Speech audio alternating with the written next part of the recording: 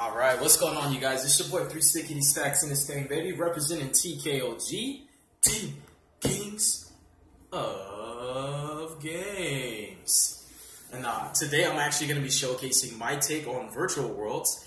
So this deck is actually very appealing to me because it has all the things that attract me to a deck. It's a control deck, it's mid-range, it doesn't have to combo off to get the job done.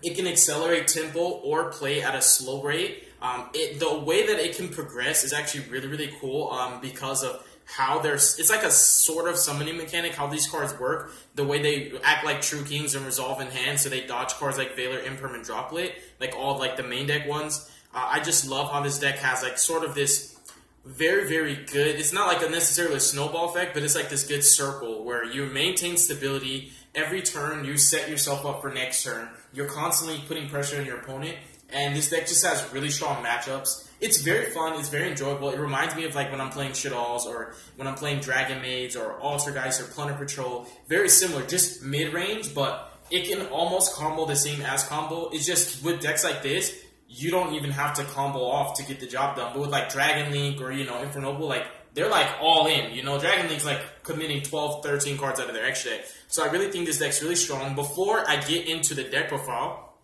a little summary or rough draft about what this deck is able to do right now. So there's an LCS that's going on, and I saw a pie chart somewhere online that there's 23 spots with this deck.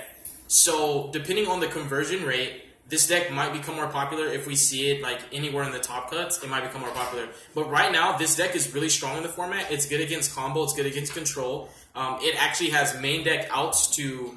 Let me just list the cards. This is what makes it so insane about this deck, because there's a lot of cards I don't have to side deck just because my main deck already has the outs, so I don't have to side. So I don't need a side deck outs to Mystic Mine. I don't need a side deck outs to Winda. I don't need a side deck outs to Megaclops. Megaclops can be a problem too for other decks, but not this deck. I don't need a side deck outs for the Buster Lock. I don't need a side deck outs for the Dragon, the Buster Blader Buster Lock.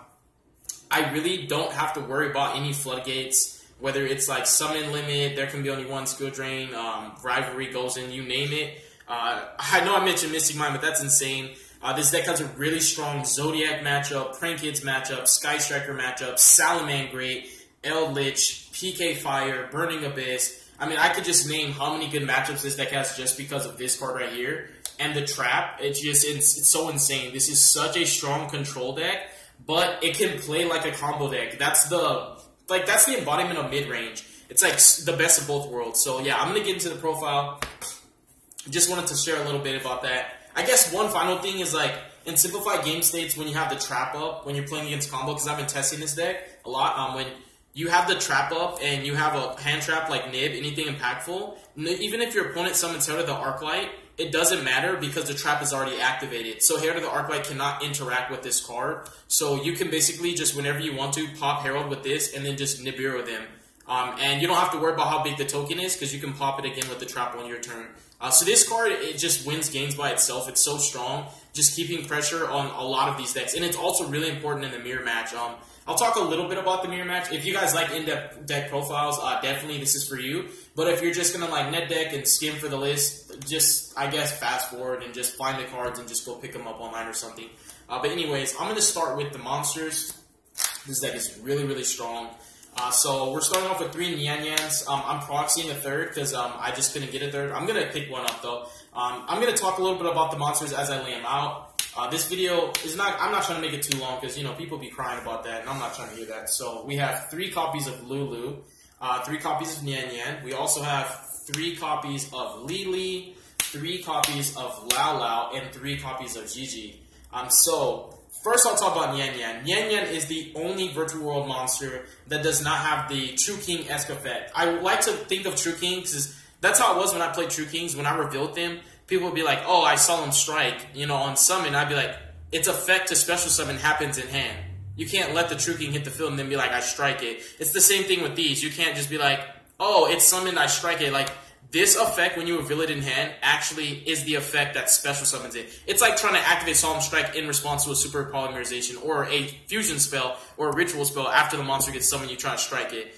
These work in tandem with like cards like that where you're trying to negate the summon, or if you're interacting with them with cards like Knighted in the Dogmatica matchup, Imperm, Valor, or Droplets, any cards like that, you cannot use those on these to stop their effects because their effects activate and resolve in hand. To summon them and do it. It's all simultaneous. That also does come up because you can't actually use, like, for example, target trap, dump Nian Yan to special GG, and then trigger Nian Yan because it is simultaneous. So you can't just special Nian Yan just by dumping it off GG because it all happens at the same time. So that means Nian Yan was not in the graveyard in the first place. So that's a perfect example to explain how these are simultaneous. For anybody that doesn't understand this deck too much, because it is fairly new, and it's not that popular, but, I mean, with having 23 spots in the LCS, it might become more popular. Who knows? You know, if Infernobles take it, then it's just going to be Link Cross Hawk format. You know how it is. But I do like this deck for the simple fact that it does not combo the way every other combo deck is, like, comboing off right now. Another thing about Nian Yan, besides her not having their inherent summons, is that she is not only an extender, but she allows you to target any of your banished. So I'm going to explain this to you. So when it does not say face up, but when it in fact just literally says target one of your other banished cards, shuffle into the deck, this card makes playing Desires very safe in this deck because if you banish too many copies of a certain card, you could trigger Nian Yan on your turn, use her effect, like let's say you banish 2 of the trap and you need 1 on field and 1 to dump in grave. You'll use her, target, because you could target it since even though it's banished face down, because she specifies 1 banished card, just like Omega, you can target your banished trap, shuffle it back into the deck, and then Foolish Burial it and use its effect. So she actually helps to recycle your Desires cards, and also if you like want a Gamma again for whatever situation, like she just recycles banish. So that will come up, just pay attention to that effect, because you don't want to ever miss out on that, especially if Desires did banish too many cards. Nian Yan can recycle them, just in case anybody didn't know that. And then all of these have the same effect. They just do different, the same claws, but they do different things. So basically how they work is you reveal them, target a virtual world card on the field, and send one from your deck to your grave with a different type, being monster, spell, or trap. And then they do A, B, or C. Lulu is probably the most powerful one. But the way she works, and people be careful with this deck, because also, like, I know people are going to complain saying, why don't you just get to the spells? But, like, you have to understand, if you're here to net deck, you're not even going to know how to play the deck. You're just going to pick up a list play and then just get whacked at locals, because you didn't even take the time to learn in the profile. So with these cards, this deck is very difficult. It's not easy to play. It's very punishing to misplays. And the way Lulu works is basically, she cannot search whatever you targeted or sent. So if you want to search a monster, you have to target a trap and dump a spell. If you want to search a spell, you have to target a trap and dump a monster. If you want to search a trap, you have to target a spell and dump a monster. Whatever you target and dump cannot be the same as what you search. Be careful with that because people will misplay with this card and get away with it because this is a new deck. But all I would say is not only read your cards but practice a deck. So she is a very powerful card, and there's like so many 2-card combos in this deck. If you guys are interested, separate video, I'll do like pretty much all the 2-card combos that I came up with, and then I'll show you guys the ones that are already on YouTube. But I want to show you guys my homemade combos that I came up with. Then Triple Lily. This is just a double Foolish. This is second best compared to Lulu when you're starting your turn off. Lao Lao and Gigi are just recovery cards. This is an extender and a recovery card in one. Some of these are follow-ups, starters, and recovery cards all in one. So they're very flexible. I like it a lot. This specials from grave, and this adds from graveyard to hand during end phase. So you do this rotating clock where you banish a Quinlong, dump another copy of Quinlong. You draw a couple cards, so you're going to like draw 2 in some of your combos. Then end phase, add Lulu back from grave to hand, and you'll dump a Nian Yan. So if you play it correctly, you can dump Quinlong, Nian Yan in grave for follow-ups, and search a Lulu on end phase. So you already have your graveyard set up, and you have a Lulu to start your next turn up. So every time you play this deck, if you're doing it correctly, you're setting yourself up for the next turn. And so that's it for all of these. Nian Yan's probably the coolest one for interactions where you just like really need certain cards that you just don't have. Like really, it's the main thing is for Desires. She's very important. So let me check time. Okay. Now I'm gonna move up to the spells. And this deck is super duper strong going first or second. It's just incredibly strong, you guys. It's like so good. Like so I'm gonna talk about that. So we have 3 Foolish Burial Goods. We have 3 copies of Pot of Desires, and this card is the nuts. this is an out to so many problem cards because it can directly activate Quinlong with already a name engraved to banish for Quinlong. So this card outs Winda, it outs Makaba, it outs Doka or Conductor if they don't have like Lost World Token or Mist, but it can out Doka. This card deals with the Buster Blader matchup. This card forces negates out if you're playing against combo like Dragon Link. This plus Gamma is already forcing out 2 negates. If you have a normal summon to bait the seal, you'll attack, tag seal out, activate this, use Quinlong and Gamma, force the other 2 negates out, and at that point, like, if you already drew this, it's better because you could basically activate this, play the trap, and then activate this, and you could banish a name to negate, and now you forced out the 2 negates, bounce the seal, and the trap is up, so you just need to dump another name, and you can pop the card that's equipped with the Buster Lock. You can out the whole Buster Lock with your main deck Virtual World cards. You don't need anything really specific. It's crazy. So these are all nuts. Like, all these cards are gas. And I play 1 E-Tailing, 1 Call By. So for Fool's Barrel Goods and Desires, the reason why I love playing 3 of these each in this deck is because obviously I already explained that you won't really be punished that much off Desires unless you literally banish all your Nyan Yans. That's like the only time you'll be punished. But as long as you have a Nyan Yan, it doesn't matter what Desires banishes because you can recycle him consistently. And for Fool's Barrel Goods, anybody that would comment saying, oh, I don't want to play 3 because if I draw 2, it's a brick. No, it's not, because you just dump Quinlong and then discard the second copy off Quinlong's effect. So this card is literally 3 extra of any Virtual World card when you really think about it because it can search Lulu,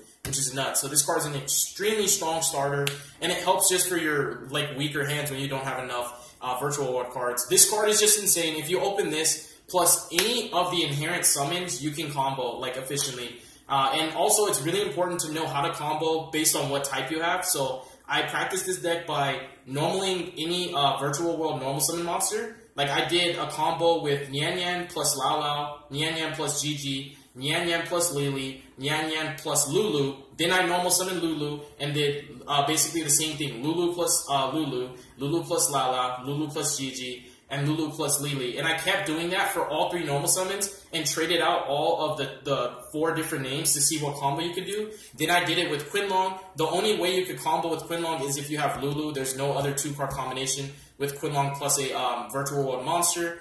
And then this plus any Virtual World monster that's not Nyan Yan is like the best combo.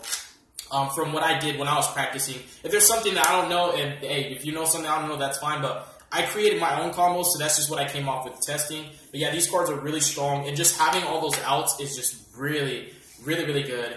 Keep in mind that in the mirror match, this can come up in tandem with Gamma, because if they're VFD in the mirror match, if they're playing around Gamma, when you activate this to put this on field, it'll force the trap out, because if they don't have the trap, you can just use this to target VFD, force them to use this effect, and then you can Gamma them. Because like they'll wait for you to summon a monster to play around Gamma. They already can play around Droplets or Imperm with the trap, but they can't play around Gamma till you commit to a monster. So this forces them to either use the trap or use VFD if they don't have the trap, and you can Gamma them. So this plus Gamma, yeah, I'm just saying, it's probably one of the strongest 2-card combinations going second with this deck. It's just so OP.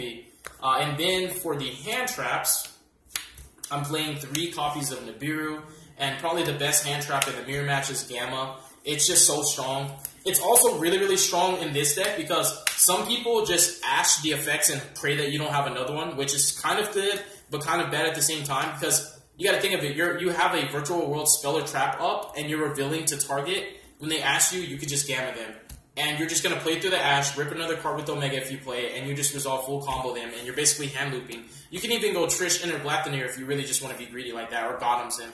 But Gamma's insane. Also, just the fact that playing Gamma helps in the mirror match because they will play around it. They'll wait for you to summon a monster to use the VFD. And that's why post-siding games 2 and 3, Kaijus will just get them because they won't commit till main phase. And then we have 3 Ash. There's 3 other hand traps, but it's going to be in the trap lineup. Ash is just generically good. It's good in the mirror match if their hand's weaker. Like, you can Ash on, like, the first reveal if it's Lulu, and that might be, like, just all they have. But if they have 2 names, they normally can play through it.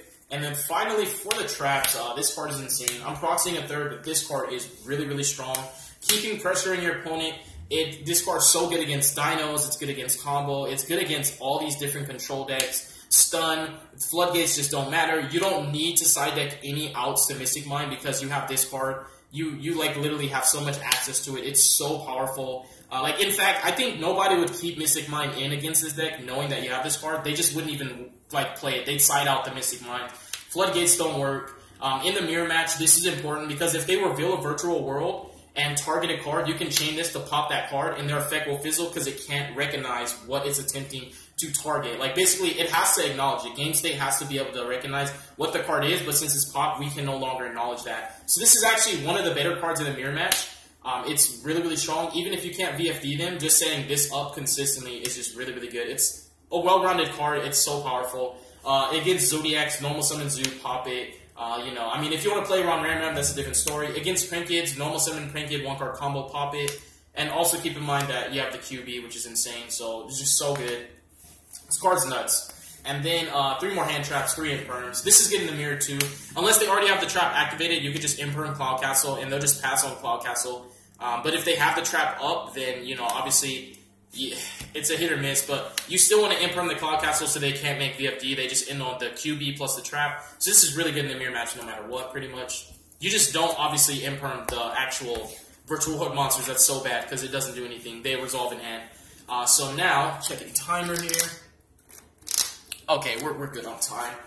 For the side deck, I'm siding 3 evenly. This card is nuts, this format. It's so good. It's even good in the mirror, but this card is just way too... I mean, I don't understand why people don't side it. Like, people say, oh, it'll get negated. Would you rather this be negated or, like, your engine cards? Think about it. So even if it would be negated, it's a bait, right? So it's just amazing. Like, this card's so well-rounded. It's a blowout card. It's really good against a lot of decks right now. 3 Lancia. This is another blowout. I don't have Zooking Alpha, but I kind of like Kaiju's better right now against just the mirror specifically because the Gamma mind games are real. They don't want to play into Gamma unless they have, like, Ash. That's the only time they don't care because the trap doesn't save VFD from Gamma. So they do want you to commit to a monster. So they're playing into Triple Tactics talents and Kaiju's by playing around Gamma. So the moral of the story is you can't play around everything. You just do the best you can to play around what is there's a higher probability of your opponent having. And Kaiju's is pretty low because not everybody sides them. So they will more than likely play around Gamma before they play around a Kaiju. That's why these can win in the mirror match. Because once you Kaiju them, all you have to worry about is the trap. And that's why also, outside of Pinkertops, Twin Twisters is really, really strong. It's extremely strong. Not just in the mirror, but just this format in general. I love hitting 2 instead of 1. With QB up, it's a double Cyclone. You can hit Schism, Punishment. This card's it's really insane. Against Prinkids, their standard combo, if they're going first, they set the Plan and the Pandemonium. You activate this in draw phase, and they can't chain anything because they're both can only be used in main phase. So this could just punish them, and they won't be able to play it. It's better than Cyclone, because if you snipe the wrong card, they'll still have Pandemonium, and they'll summon Butler. And Double Raigeki is just too good against this deck, I'm not going to lie. And then we have my proxy for Feather Duster in the 1 red reboot. These cards are really, really good in a deck like this when you can put so much pressure on the board. If you want to play this deck, I can't stress it enough because I had such a hard time learning this deck. And I mean, it was very, very challenging. You need to test a lot with this deck. Like Prinkids and Zodiacs, not so much. Infernoble and Dinos and Dragon Links, not even that much anymore because those decks are already known. But this deck, not only because it's new, but because the way it works is like almost like its own mechanic. It is so difficult because I used to use Lulu to literally target a trap, send a spell, and search a monster until not send a spell, search a monster, but I would target a monster, my bad, send a spell and search a monster, and then I have to pay attention that you have to add one with the 3rd different type. So literally, like I was misplaying with this deck without knowing, so I was creating combos that were not legal combos because I didn't it was the wording. It was like that one word that I missed when I read the card that had me messing up. So this deck is just not easy. It's like when you're trying to play like Zephyros. Like it's not the easiest deck. In fact, it's probably, out of all the decks that are popular right now, this is probably the most difficult to pilot, but it's very rewarding if you are a skilled player, because this is not for like a Mystic Mind or a Numeron Network player, you know what I mean? I'm not trying to insult anybody, but it's just not for the simple-minded. So, for the extra deck, we have 1 copy of QB. This card, I can make a list of how many decks this beats. It's just way too strong. Way too strong right now. It's like the Colossus of the format. I do play Trish because I just love this card. You could play Gothams and do, the hand loop variant. I don't want to play those bricks. I just like my main deck as is. I really like it a lot. It's really strong, including in the mirror. Trish is just insane. Not only does it out cards like Dragoon and Abramax and stuff like that, but it is basically just a hand looping card. When you could play through hand traps and Trish your opponent, whether you're going first or second, this card's always going to be good. Especially if you're in the mirror match, because you can hit their Quinlong and basically the trap once you play through it, and you can still snipe another. So you're putting them on a reset. Basically, they have to work with what they already have in hand. So this can also be really dominating in the mirror match, just hitting their follow-ups and taking the trap out of rotation. Obviously, they can recycle it, but just so that you don't have to play into it on their turn. And then Ravenous. This card is not only a draw, but it can just be a spot removal. This deck is really strong going second because it has so many synchros and XYZs that can just spot removal. So many cards, non-targeting, non-destruction removal. And then we have Vermilion Mech. This card's insane. It also can recycle Asher Gamma. And you can also just recycle those off of the Nyan Nyan if they're banished, which is really strong. 1 Cloud Castle. This is very important in this deck. And then I am playing Omega. Since I don't have Zeus because I just can't buy it right now, and the Gaia Charger, I chose Omega as one of my flex spots. It's really good. Definitely, if you have room, play it because it's so strong with Gamma. Juju is really, really strong. It's also nice in the mirror match if your opponent is holding like their trap for whatever reason.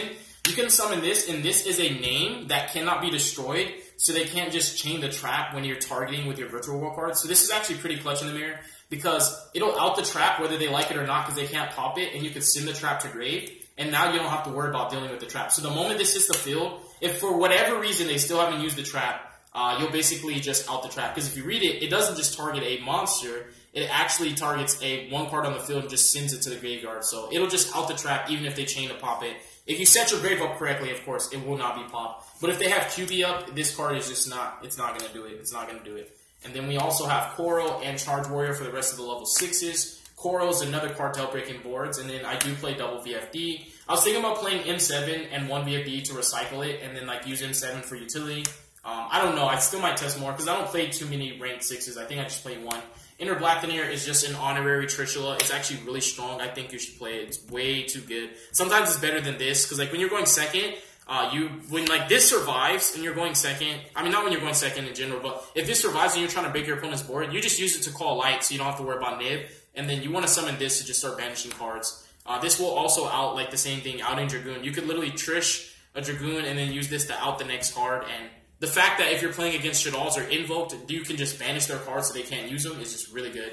And then Fanfan's nuts. It'll pressure your opponent, force a negate out, and if it gets negated and destroyed, it'll float into 2 names that can synchro into another card that will just provide spot removal. So it baits in 2 negates when you really think about it by itself, as long as like it resolves, obviously, if they don't ash it. And then Quinlong, like that's what I mean. This deck has so many tools to combat the meta and break boards or make boards. It's just a well-rounded deck. Then I play Gossip Soul. In your good hands, you can put this up so you don't have to worry about nib. And then we also have Jaja. Since I have the room, I'm not playing, like the Zeus. This is actually really, really strong. It's recursive, and it is a Whiptail just consistently, just to drain your opponent's resources. It's so strong. So let me check timer. Oh, okay, that's good enough. So yeah, just let me know what you guys think of the deck profile. I am going to be showing you guys how to combo with Spell, Trap, and Monster with every single one of them. Like, to explain it in better ways, what I was doing was this. You pick Spell, you pick the gate that plays the trap, and you basically pick next thing Monster. And I not only learned how to combo with Nyan Nyan, but I learned how to combo with every normal summon. And this was self-taught. It goes to show that you don't actually need to rely on a content creator to learn how to play a deck if you just practice on your own. But some people are just kind of just, I mean, there's no nice way to say it. Some people are just lazy and they don't want to like do it themselves. They want you to do the work for them. So like I will have a combo video showing you guys basically how you can combo with each one of these on the field, revealing. So the best way to explain it is just like this. You grab every Virtual World monster that has the inherent, not the inherent, but the effects to reveal and summon from hand. And you use all 4 of these, targeting any one of these to combo with it. And you learn, that's when you learn what you can and can't combo with. What I learned was the only way you can combo with Quinlong is with Lulu. Like, it's the only way. Other than that, like, you just can't really do much. Like, you just can't, because you can only send Monster and Trap. And even with, like, being able to send the Nyan Nyan off, like, for example, Gigi, the problem is it's simultaneous, so you can't just reveal send Nyan Nyan and then special it, and then separate chain Nyan Nyan, because Nyan Nyan wasn't in the grave yet. It all happened simultaneous, so it was dumped in special, so it wasn't actually in the grave yet. I thought I used to be able to do that, but that's what I was saying. You remember what I was saying? I was misplaying with this deck, but I learned, so I'm definitely way better at this deck, and I just know how to play it, honestly. Like, I'm not a master pilot, but I definitely know the mirror enough, and I know this deck well enough. Where I wouldn't mind teaching you guys if you want to learn. But God bless you guys. Jesus loves you. Deuces is wild, yo.